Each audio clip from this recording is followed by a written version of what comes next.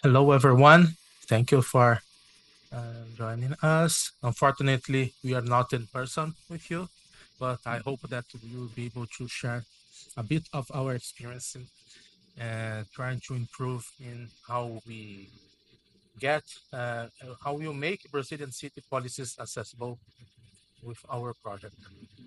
So let me introduce myself. My name is Renne. I'm a software engineer. I work with software development for almost 20 years. I work with several different industries, and I have a great experience with web scraping. Giulio? Hi everyone. So I'm Giulio Carvalho. I am the Civic Innovation Program Manager at Open Knowledge Brazil, which is a civil society organization from Brazil, a chapter for the Open Knowledge Foundation. And I've been contributing to open source projects since 2018 and Querido Diário, the project we'll be talking about today it's a project that I've contributed since 2019, and I've been maintainer for a long time. Not as long as Rene, but let's go. Okay. A quick overview, what we will be talking in the next 30 minutes. We will talk about the issue, what problem we are trying to solve here in Brazil, and how our project, Querido Diário, will help with this problem. A bit of the technical overview of how it works, and some results that we got after we put this project in production, and also next steps, what we want to do to continue improving this project. So what's the main issue that we are trying to solve here? Brazil, we have around more than 5,000 cities in Brazil, and we want to have access to the decisions that our policymakers are doing. We want to track and know all the acts, all the decisions that they are making, the laws and the purchases, the contractions. So, and why is so difficult to access these decisions? We have here in 1862, it was the first official journal or gazette, which is a document that the imperial government at the time published with all the acts and the laws and everything that they do, and they decide in the country. And in the right, we have the same document from this year, 2024. Okay, more than 2 centuries, and the document is basically the same. Before the document was printed. Right now, it is printed too, and some it's still printed, but it's available as a journal.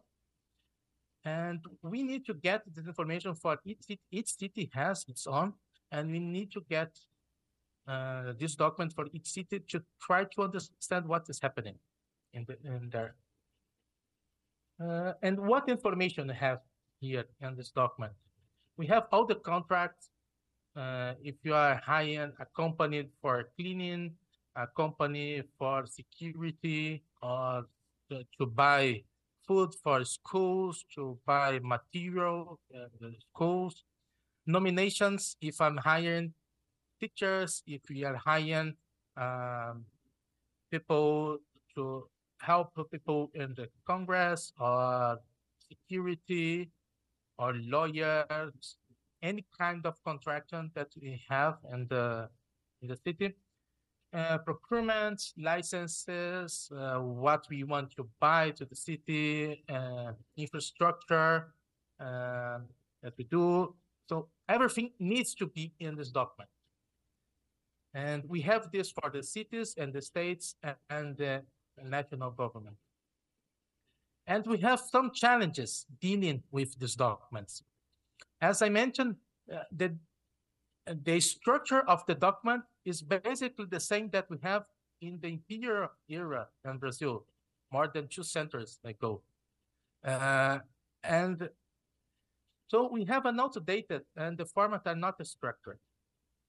And a main problem, especially nowadays, because it's impossible for someone to do a research and read all these documents. We have computers to search text inside the documents, but mostly the documents are in documents that we are not able to search easily. They are PDF files mainly, and so it's very laborious to find the information that we want. And there is no standardized metadata, there is no way to index, and there is no central access point. Each city has its own website, mostly some cities have the same, but the majority has a different website where you need to enter there and try to figure out how to get the information, and they are all structured in different ways. So, and how we try to improve that. This is how Querido Diário, in Portuguese is Dear Diary, entered to Harrisburg, and how this project will help us to solve this problem. We create a structure that scrapes all the documents from the web pages of the cities, most of them, not all yet, and put it all together and create a website, point of access where everyone in the country can enter that, access, and do some searches to find the information that you want. You want to know if some specific company was hired to do some project in one city. You can search for the company ID and see if it appears in one of the documents. If you want to know if an infrastructure project was done without following the standard ways of hiring a company, we have a strict process to select companies by price, by experience, to do some projects in the cities. But depending on the kind of project, we can get rid of all these regulations and hire directly. And this is a source of corruption sometimes. So we want to take a look to see if there is something to search and understand if there is a problem or not. So here is the interface that we have. You can search for size.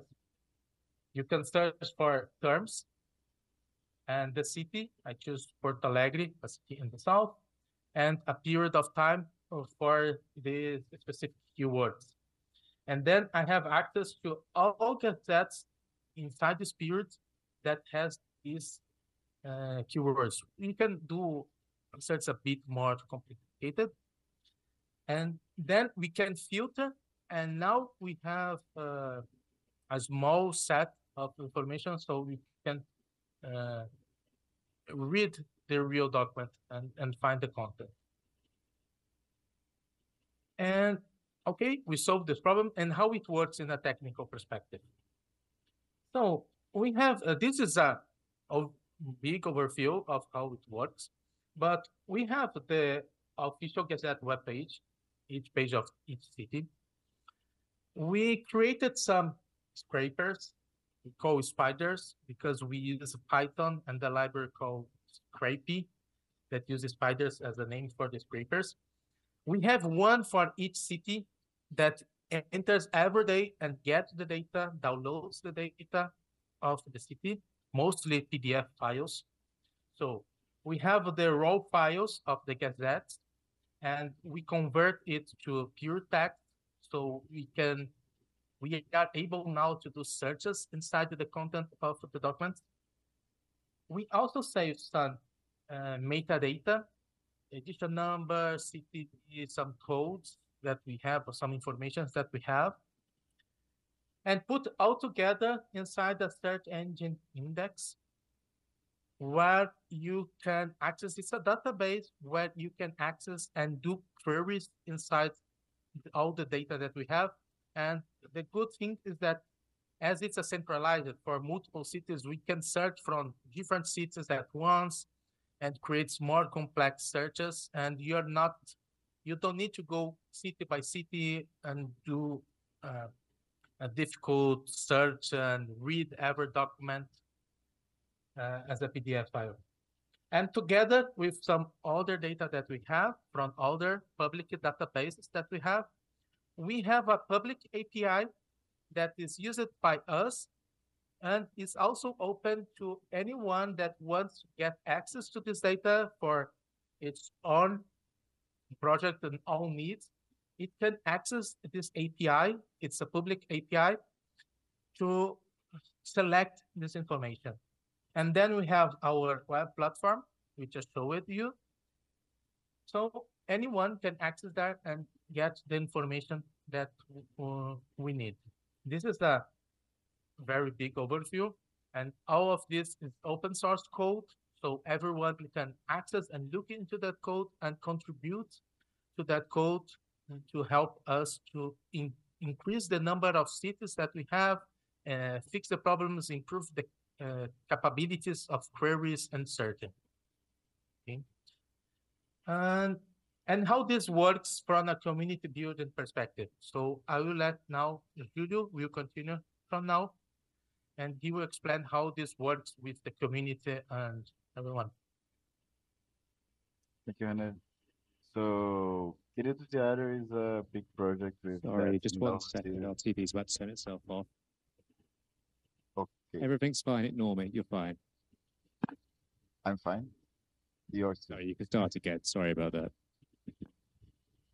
Okay, so the Querido Diário has this innovative architecture, and it's already complex enough to solve for one city, and Brazil has more than 5,000 cities, and this is a gigantic, enormous, challenging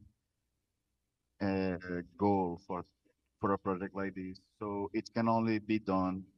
It is only being done in with this initiative, and I'll show you how. So we focus on five main audiences to build a community around Querido Diário, being creating the project, creating the tools, or using it, or spreading information uh, while using the data. So they are academics, activists, journalists, public managers, and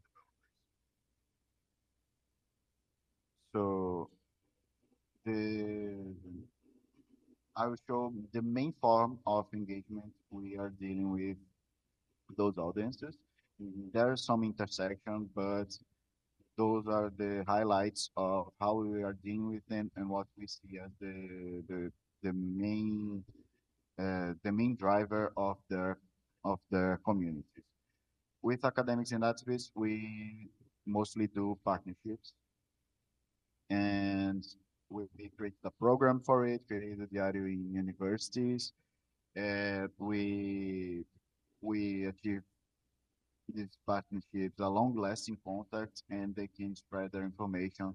And some things are integrated in Querido Diário as well through research and development. It's a great way to insert Querido Diário in these fields and also have some feedback and contributions back to the project.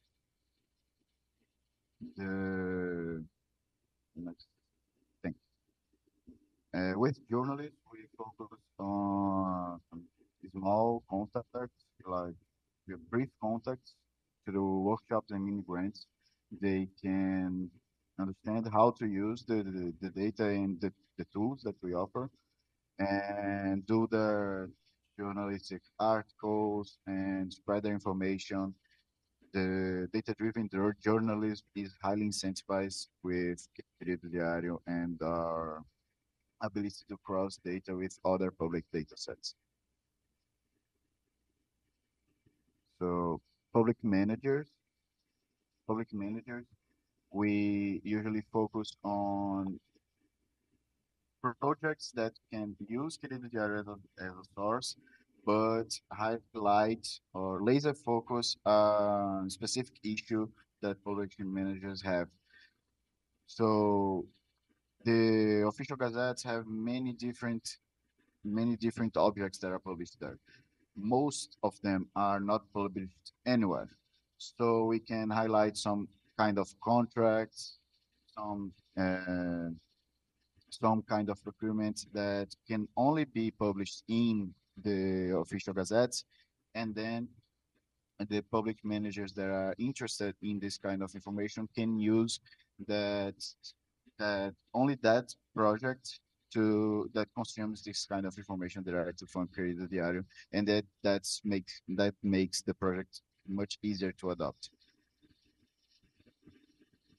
And developers, they are the backbone of Querido Diário, and the project is totally open source, totally open data, and we also believe that we have to provide the developers the chance to make a one-off contribution and have high impact with that. So integrating their own city in Querido Diário is a high valued contribution that many people have done, and their feedbacks are awesome.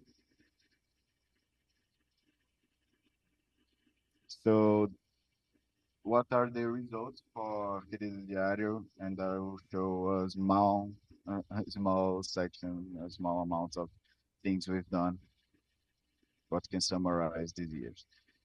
With the Querido Diário University's program, we've done 7 partnerships with research groups across uh, more, all from different states of Brazil. So it's around and the entire Brazilian population, the entire Brazilian country. More than 20 journalist articles were monitored, were helped by us, and many others were done by third parties, and we did not have hand-to-hand contact, but we could help more than 20 journalists to make their own articles. 5 out of 5 third-party projects are using Querido Diário as a data source. Our community in Discord has more than 1,500 members, and the repositories of the project in GitHub have summed up more than 1,000 stars. Our main project, our main repo, has more than 1,000 stars alone. And across the project, more than 100 people have contributed to the project. So um our coverage now is of 402 cities. I told you we aim to have more than 5,000, and this already provides more than 500,000 publications in our database. So it's a massive data set. And one little thing that only Querido Diário is able to achieve by doing this broad search is detecting malicious files. So we've detected in our database one malicious file that was published many years ago in one of those cities.